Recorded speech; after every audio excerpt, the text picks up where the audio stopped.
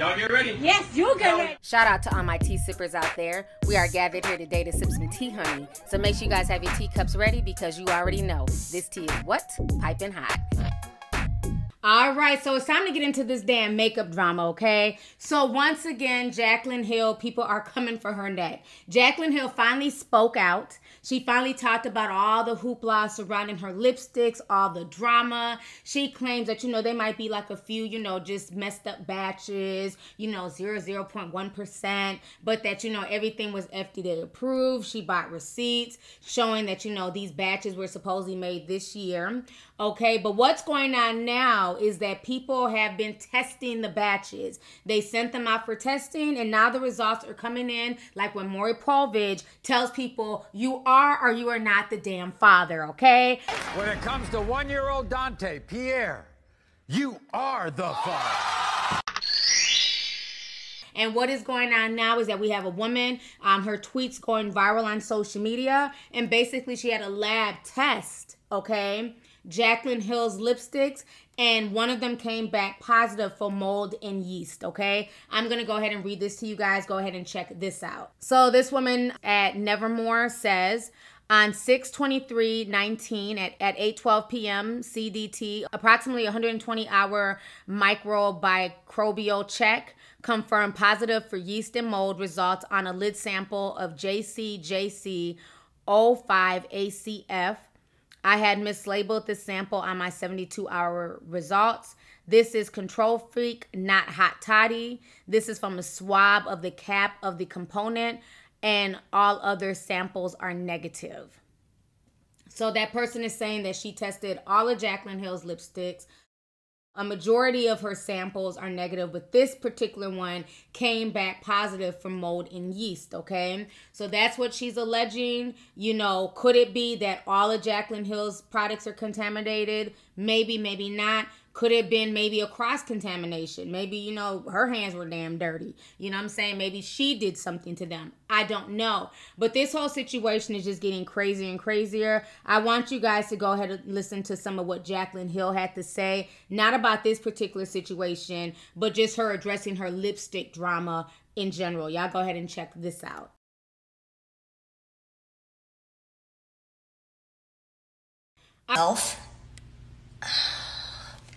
Sorry guys, I keep trying to record this and I've just been so emotional. It's ridiculous. And I honestly am afraid to get emotional on camera because I just know what people will say and I don't want to seem like I'm the victim whatsoever. And I hope that's why I'm not crying. I don't cry over this because I'm oh, poor me, this just sucks. It's I get emotional because I'm just so disappointed in myself that I could even somehow allow this to happen. Long story short, the lab that I worked with, I will never be working with again. Obviously, there's been many people fired over this. We've got an entire new team that we are building now for quality control because obviously that didn't work. And I'm going to push back several launches that I have because it's just not really hone in on this and learn from my mistakes and learn some very valuable lessons so that hopefully one day I can prove myself to you guys no matter how long that takes. But in the meantime, I have decided and made the decision to give every single person who purchased one of my lipsticks a full refund. I think that that's the best thing that I can do at this point. I know that there are a lot of people out there. It doesn't look like it on social media, but with all the emails in the back end, there's a lot of people out there who love their lipsticks, and that's great. But I don't care. I don't care if 195,000 people loved a lipstick. If 3 people are having an issue, that's what's going to keep me awake at night. So it's really important to me that I make this right. So I'm going to be issuing a full refund, including shipping and tax to every single customer from Jaclyn Cosmetics, because that's the only thing that I feel is going to make this right. And I don't care about the loss of this money. I could give a damn, guys. This is just, you have no idea how embarrassing it is for me. But I will do everything in my power to make this right going forward and learn from this lesson that God has given me. And you guys don't have to do anything. There's no call to action. Even if you don't watch the story or care, or you're just out there loving your lipstick, you're still going to receive a full refund. You'll receive an email in the next 24 hours letting you know that it's being processed. Sorry guys, Instagram cut me off. But what I was saying is that you're going to receive an email in the next 24 hours letting you know know that your refund is being processed and you will have the money back in your bank account within 7 business days. And that goes for everybody. Actually, that's the only thing I can do at this point is just bite the bullet and refund you guys and just apologize to you and try to make it right. And I just want to get back to doing what I do and doing what makes me happy and doing what I'm good at. So I keep touching my hair. Like I like to touch my hair obsessively even when it's up. So I put it up and I still am touching my head. But yeah, I just want to get back to what I do and do makeup tutorials and do what I love. And I'm sorry for anyone who got a lipstick that was not incredible. It breaks my heart. But the future is bright and there's going to be really, really awesome things down the line. I just have to now, I thought I did what I had to do. I thought I did it all perfectly right and didn't cut any corners. I crossed every T and dotted every I, but I was wrong and things still slip through the cracks, and I'm sorry, but I will make sure that that never, ever happens again. All right, so you guys just watched just a little bit of her response, and she's saying that, she doesn't care about the money. She's going to refund everyone who was affected. I love how she says that she doesn't care if 195,000 people love her lipsticks, but if only 3 people hate them, it's going to keep her up at night. I also love how she couldn't look into the camera. You notice her eyes kept darting every which way. She's looking off to the side. She's looking over here. And it's like when you're being sincere and you really want to apologize for your fuck up and your mistake, you're going to look dead into the camera and speak to people, okay? Because when you're sitting here ready to try on cosmetics and put on makeup and teach tutorials, you look dead into the camera. So we should have gotten that same respect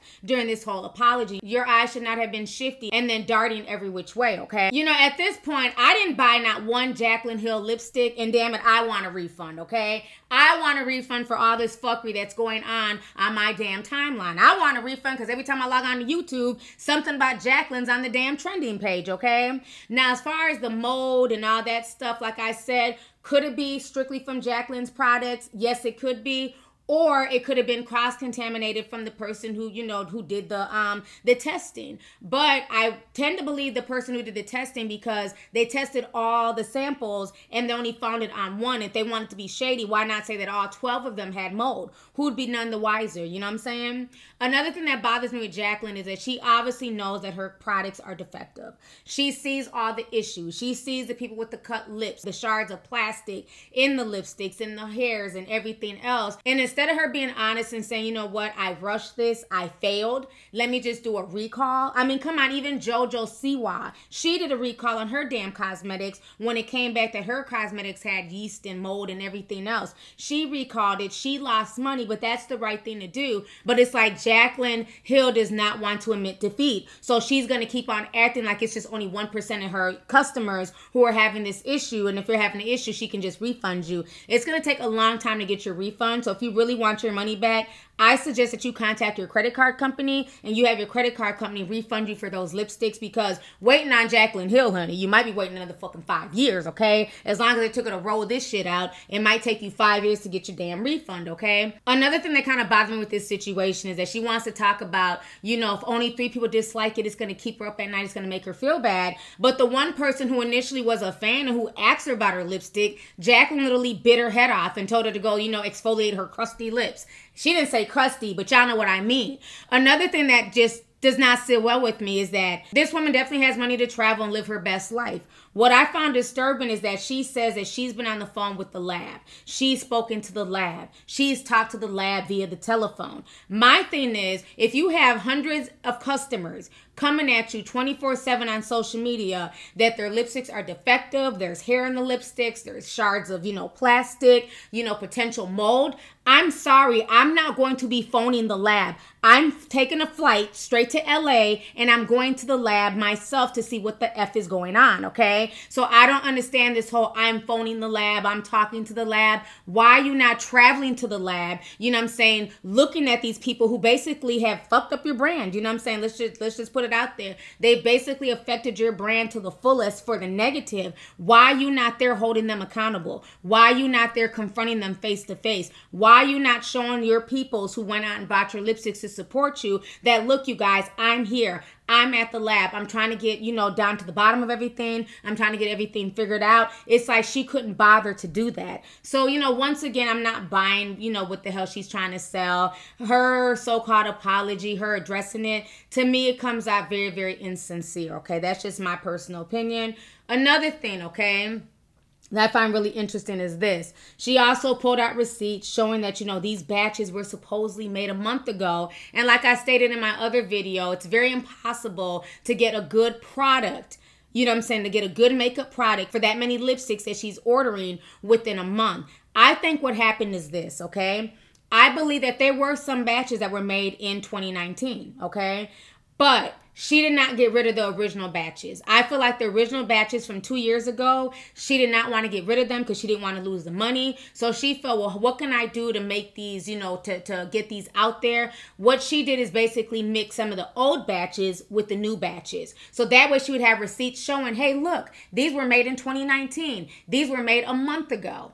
Okay? So that way she'd have those receipts. But with all the issues that are going on with these lipsticks are obviously expired. The majority of the lipsticks are obviously expired. And I believe that the newer ones, the ones that tend to look a little bit better, those were the ones that were placed in the PR packages, okay? So Jaclyn Hill is not slick. I'm not buying anything she's damn selling. You know, at this point in time, she just needs to recall her products, especially now that people are coming back saying that they tested her lipsticks at the lab and some people are coming back with mold and stuff like that. That's not a good look. That's definitely a safety hazard. This goes beyond just regular YouTube drama, okay? So now in other YouTube beauty community news, I want to talk about Marlena Stell from Makeup Geeks. She made a really long, in-depth video, and I watched the whole thing, surprisingly enough, honey. You know, I had time to date, cuz. Today I got time, cuz!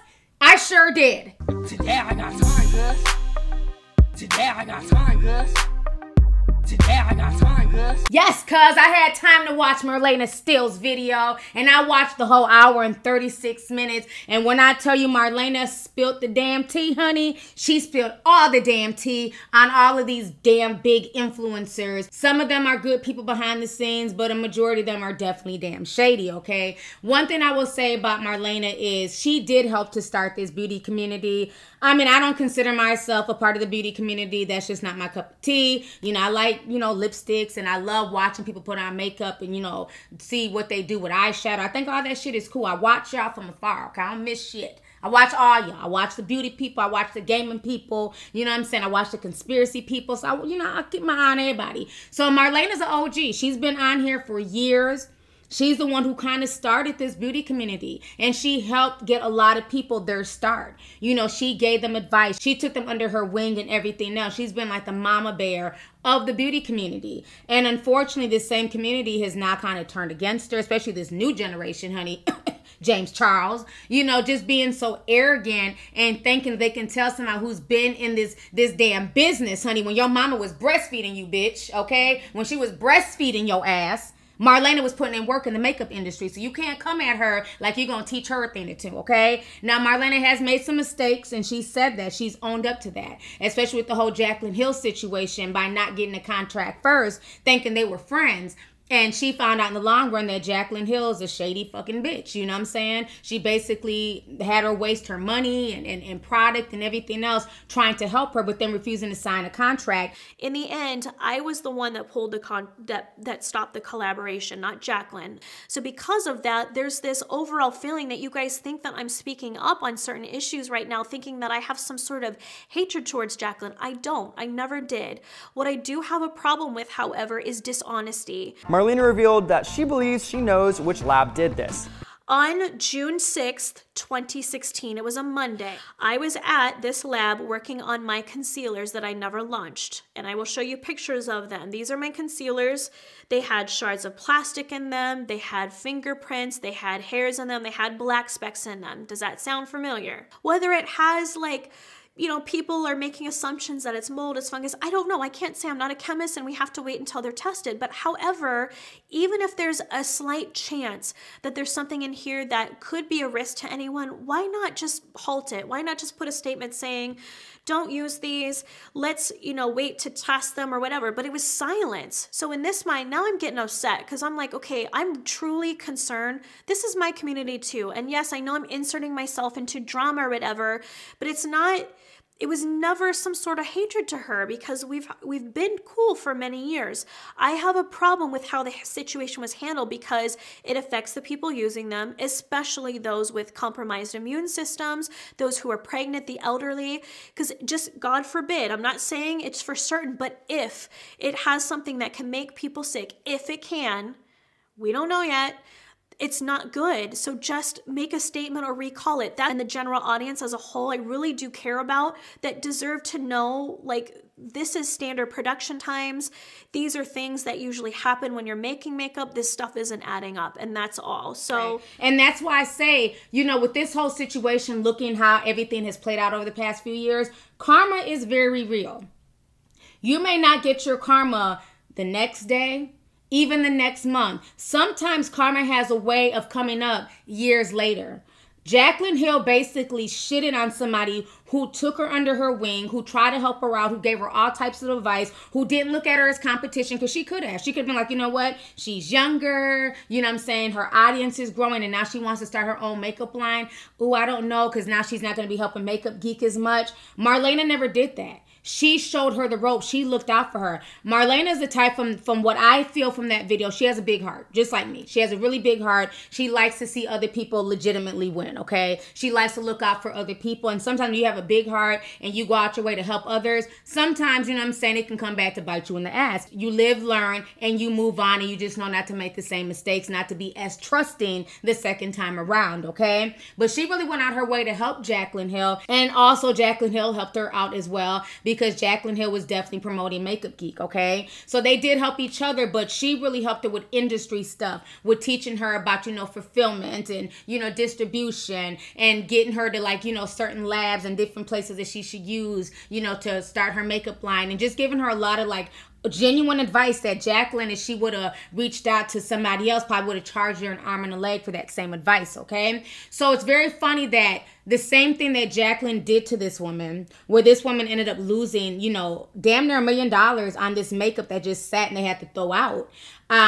The same things happened to Jaclyn. So that's why I always say, the same people that you see on your way up when you're climbing that ladder, be very careful how you treat people, because the same ones you see on your way up are the same people you're going to see on your way down. And that's one thing we always say in the South, okay? So I feel like everything that Jaclyn's going through is definitely karma for how she treated Marlena and other people. You know what I'm saying? You can't sit here and watch somebody lose money on something that they try to help you with, and then now she's losing millions of dollars because of how her products came out. So karma is a real thing, okay? So you always watch how you treat folks. Another thing that I did like about Marlena Still's video is that she also addressed the positives. She talked about how cool Patrick Starr was, how he still looks out for her to this day. He'll call in and check in on her. You know, she talked about how Nikki Tutorials was this little young 14-year-old girl, you know, bright-eyed, bushy-tailed, and, you know, how she helped her, and how, you know, Nikki Tutorials is still really cool and down to earth, even though she has millions of subscribers. I mean, she talked very highly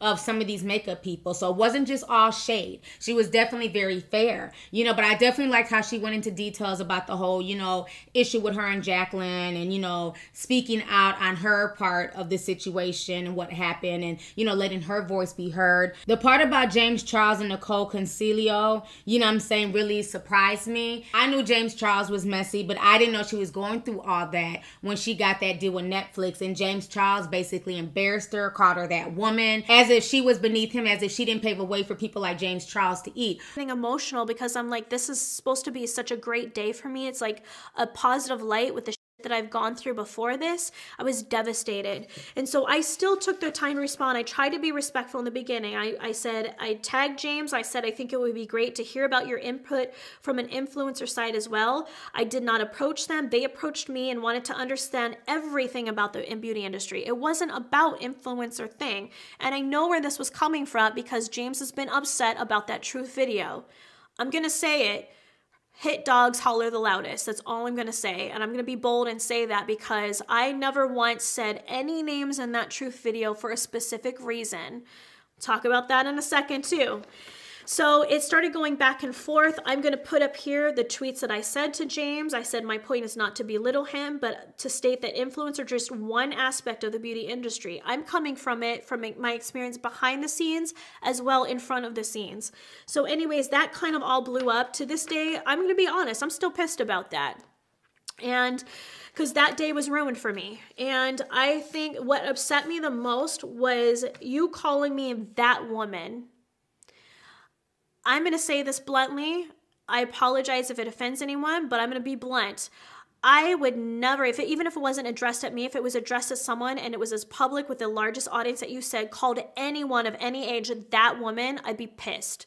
That is so disrespectful, and especially coming to someone as myself who's been doing your job before you did, myself and many others like Leisha, X Sparkage, Pixie Woo, Wayne Goss, Nikki Tutorials, Candy Johnson, It's Judy Time. There's so many people that had done all of this stuff for free, did it out of the passion of it, worked hard to try to make this beauty community what, a reputable place.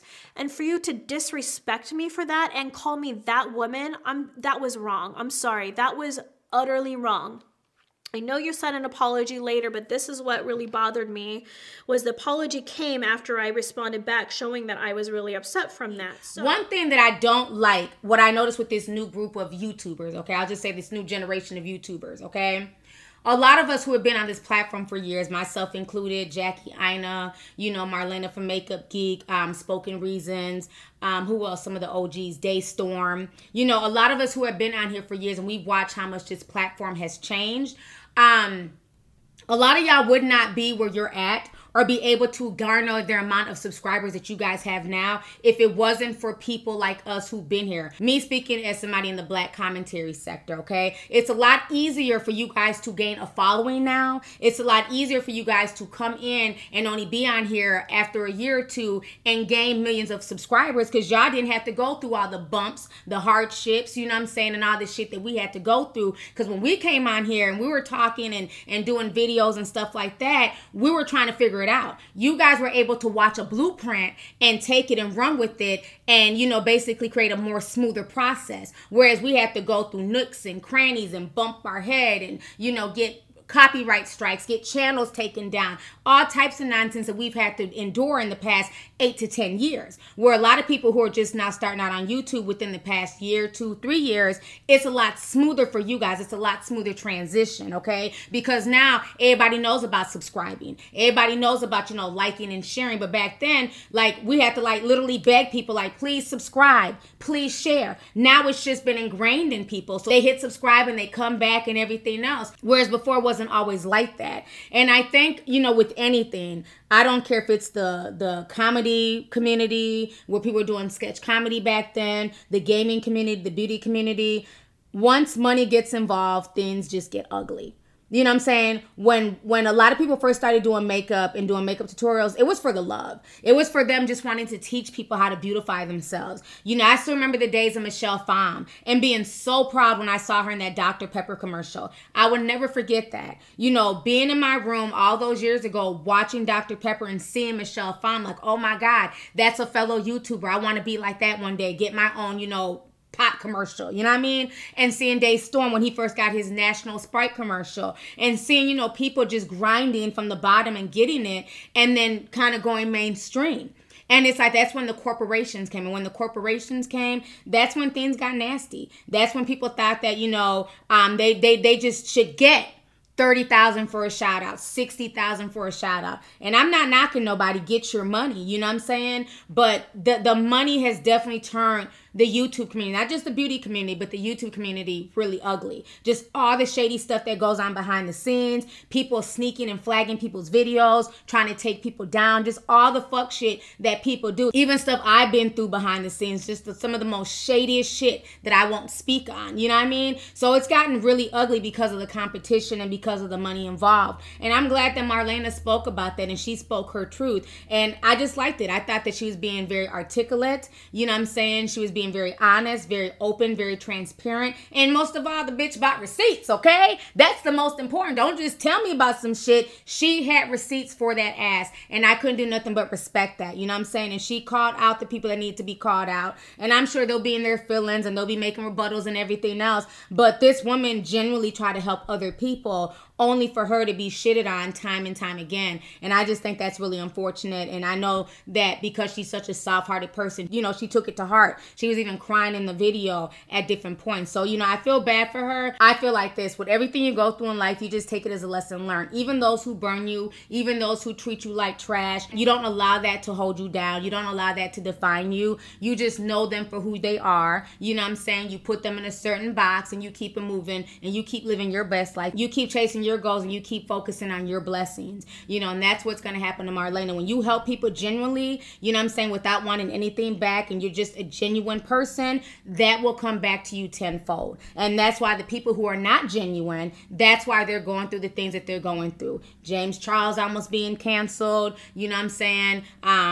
Jaclyn Hill going through all the bullshit she's going through. So I just found her video very, very refreshing. She said that basically she was spilling all this tea because now she wants to take a break. She wants to move on from YouTube and focus on other things, you know, which if that's where her heart leads her, by all means, go on ahead and do that. So I personally feel like Marlena's video was beyond needed, okay? She spoke about a lot of stuff. The toxicity on YouTube, especially in the beauty community and in other communities, is just at an all-time high. And it's just really disgusting how we're so quick to tear each other down. And what's going to happen is that, you know, this small YouTube community of just regular people, y'all keep tearing each other down. Y'all keep on beefing and doing all this petty shit. And when they start replacing you with you know, A-list celebrities, and people start subscribing to A-list celebrities and they no longer visit regular schmegler people's YouTube channels anymore, then you guys will understand where y'all fucked up. You know, because that's what's happening. There's going to be a corporate takeover of YouTube. These celebrities are coming to YouTube. They're seeing that there's a bag to get. They already have a built-in fan base from television, from the radio, from movies, and they're all swarming YouTube now, okay? YouTube is a new platform that everybody wants to be on. And in a minute, there's not going to be any room for just regular people to come on and make content, you know, to make videos, to talk about makeup, to do commentary, because it's going to be saturated by celebrities. And that's what's happening. Like, why not pay a celebrity $30,000 to do a makeup shout out than some, you know, Joe Schmo makeup artist who's been on here for a few years, when we know, like, if we give that same 30 grand to, like, let's say a Miley Cyrus versus a Manny MUA, that's going to, you know, that's going to create more of a buzz going with Miley versus like a regular YouTuber. And because of all the drama, the toxicity, the negativity, that's what's going to happen in the future. That's what I foresee. So we need to tighten up as a community, not just in the beauty community, but all around YouTube. I don't care if it's the gaming community, the commentary community. Everyone needs to tighten the fuck up. Point blank, period, okay? So that's my word on this whole Marlena Stell situation and what she had to say about, you know, the beauty community and the influencers and stuff like that. And that's also my opinion on the whole Jaclyn Hill situation as well. Karma is real, and she's definitely getting a good taste of it. All right, you guys. So we have some breaking news. So after Marlena's video went viral all over YouTube yesterday, a few hours later, of course, people started confronting Jaclyn Hill. They were also confronting James Charles and Nicole and many others, right? So this was one of the last tweets that Jaclyn responded to before she deleted all her social media accounts. So the person tweets Jaclyn. They say, at Jaclyn Hill, shoulda listened to Marlena. Jaclyn responds back and she says, I do not lab with the facility that she referred to. I left them a long time ago. She doesn't know the back end of my brand. And so after that, she deleted it per the comment underneath. That commenter Shannon says that was deleted extremely fast. So I think she started feeling even more heat now that Marlena had put out her video. She's feeling more backlash, especially with all the stuff that's still going on with her lipsticks. So as of now, if you go to look up Jaclyn Hill on Instagram, Twitter, or Snapchat. I don't really go on Snapchat, so I'm not even going to bother checking. Basically, she's deleted her accounts amid all of this drama, amid all of this nonsense. And I think maybe it's for the best. I know she'll be back. Trust me. A narcissist, they will always come back to the scene of the damn crime, okay? She'll be back. But I think it's important for her, if she feels the need to take a break and get away from all these tweets and all these people coming at her and dragging her. I mean, she's been getting drugged now for about 2 damn weeks. So I think she needs to just take a mental health break, reassess everything, you know what I'm saying, and really try to figure out how she's going to come back from this. But getting tweeted at all day, every day, that's not healthy for anybody. So anyways, y'all, let's go ahead and get the discussion popping. Go ahead and leave a comment. Let me know your thoughts on this entire crazy situation. Once again, concerning Jaclyn Hill and her makeup, do you guys agree with what she had to say? Do you guys believe anything she had to say in that damn, Instagram video? And then how do you feel about the person who said they found mold on the lipstick? Do you feel like that was a true test and that's what they really found? Or do you feel like it might be a situation where maybe they, cross-contaminated the lipstick and they're just looking to go viral? And then last but not least, how do y'all feel about Marlena from Makeup Geek's video where she's addressing these influencers, bringing receipts and blasting bitches, okay? So let's go ahead and get the discussion popping. Go ahead and leave a comment. All right, deuces.